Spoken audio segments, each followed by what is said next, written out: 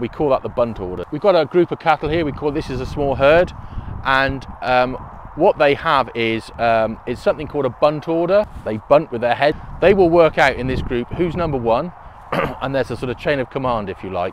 Well, there's one just doing it there, and it's just a natural thing for cattle to do because they are a herd animal. Who decides when they're going to go to another field? It will be that lead animal will decide they're going, and they'll all follow.